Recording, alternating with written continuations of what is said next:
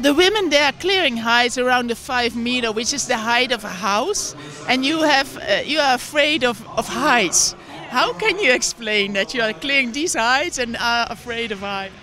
You know, I am getting better with it. My husband does a lot of flipping houses, remodeling houses, and at first I wouldn't even go up the ladder of the second step. I thought it was too high.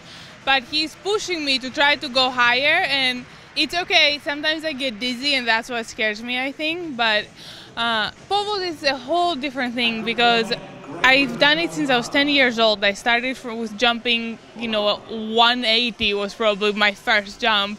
So it was so progressive, and I feel so much in control in the jump that doesn't scare me that much. But I will say, I think there is certain points that I do have a disadvantage being scared of heights. But I mean, it's something everybody has to fight, mental things, and that's one I have to fight.